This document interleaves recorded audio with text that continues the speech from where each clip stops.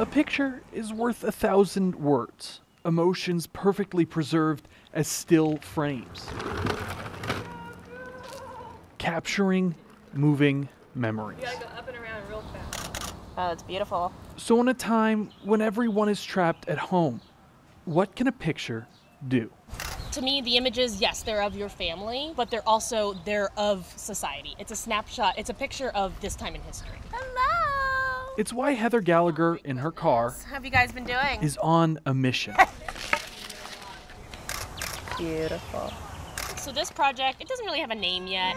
I mean, I've been calling it continued series of documenting households, families, individuals who are in quarantine in and around Austin. Girls, how are you? As she looks to capture and preserve what people are going through. It's like satisfying my mental health, creative health, all the things. It gets me out of the house, gives me alone time. What a good boy. What's his name again? Sorry? Cousin. Oh, that's right. I've seen that. But also like gives me like social time. Like I deal with my anxiety by staying very busy.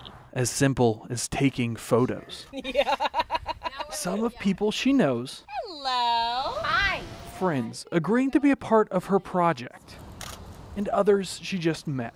What do you guys do for work? Allowing everyone to reflect on the time that we're in. Like I have this need to like document and kind of like, it's like I need to prove to people that I'm like, no, I promise we're all more similar than we're not.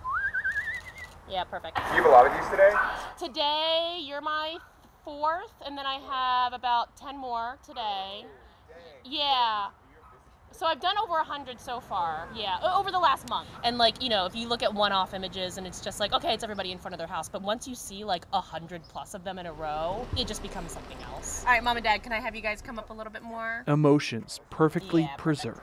I'll just do a few here. And memories captured. One picture at a time. It's a picture of like humanity. I really love that about it. Cavagnaro, KVUE News.